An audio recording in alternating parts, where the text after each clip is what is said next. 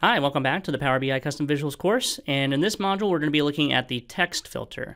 Now the text filter is a nice little add-in for your reports. What it does is it provides you a search box that allows you to filter all of the other visuals on your report by simply typing in a value.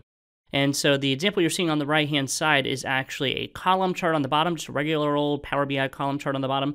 And on the top, you're seeing the text filter, which is just a text box that you can type in values.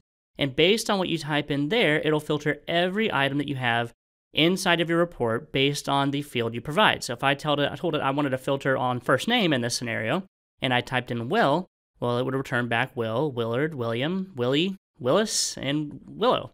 So I'm getting quite a bit returned back just based on what I type into the search filter. You can also use the little eraser widget on the right-hand side to clear out what you've searched. And it's a really nice little plugin. It's a very simple one to show, so it'll probably be a quick module in this one.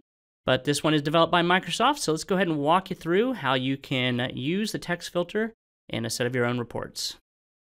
All right, so to show the text filter, we really need to build out several other visuals to be able to integrate with our report so that we can show how the text filter works. We're going to start by pulling in our data set, though. And so we're going to go up to the Get Data section here. And we're going to go to Excel because we're going to be using a spreadsheet here called All Product Sales. That's going to have all of our sales data in it, as well as by product and subcategory and category. And so I'm going to go ahead and open up the All Product Sales spreadsheet or workbook. And then the spreadsheet that we're going to connect to is this one here, simply called Sales. And inside of this one, we can see that we have the product, the subcategory, the category, the quantity sold, as well as the total sales. And I'm going to go ahead and load this into our data model. Now, once this loads into our data model, we can start to build out a few report visuals. And so what I might start off with is a simple column chart. And we'll bring this down here. Maybe take it about 3/4 of the way across.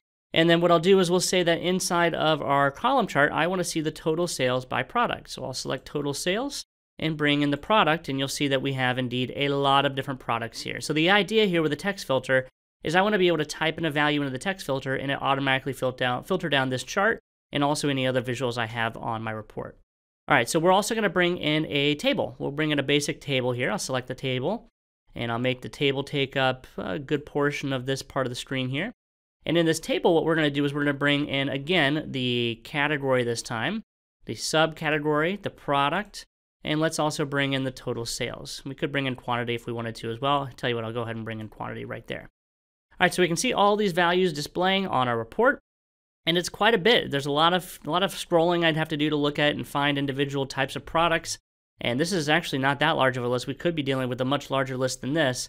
But what I'd like to do is I want to be able to have some kind of a search box or a text filter so that I can type in a value for the product name and it return back just products that happen to fit that mold. So let's say we want to do that. So if I want to do that, we're going to use the text filter custom visual. And I can find the text filter custom visual by going up to the custom visual section here and selecting from store. Once I select from store, it'll bring me back the dialog box here where I can search through all the custom visuals, and I'll type in text filter, and I should return back the one I'm interested in, which is the one on the top. So we'll select text filter here, and we'll add that to our custom visuals section or our visuals section here on the right-hand side, and then I can easily add this to my report by selecting the text filter. Now, the way the text filter works is all you have to do is to provide to it the field that you want to search. So if I want to search by product and every one of the other visuals in my report accommodate that, then I would simply drop in the product field into the field list inside of the field well here. And so all I have to do now is I simply have to search or type in the name of the product that I want to search. So I could type in something like, let's say, for example, bike, and it would return back all of the items that had the word bike in it. And surprisingly, there's actually not that many that had the word bike in it.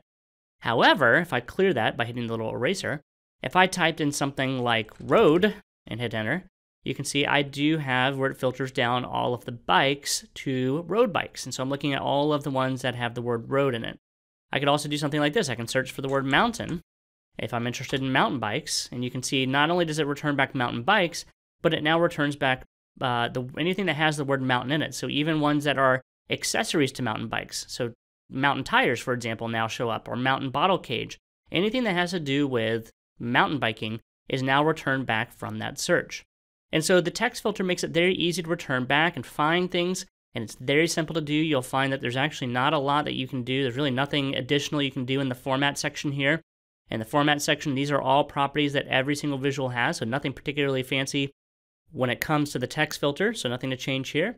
But it's a nice way to be able to search the values that you have within a report, especially if you're dealing with hundreds of thousands of rows and you want to just return back ones that are in a particular name. Or say, for example, I want to return back everyone that has the last name as me, say everyone that has the same last name as Knight, then I would search for the name in a data set that maybe has a list of people's names.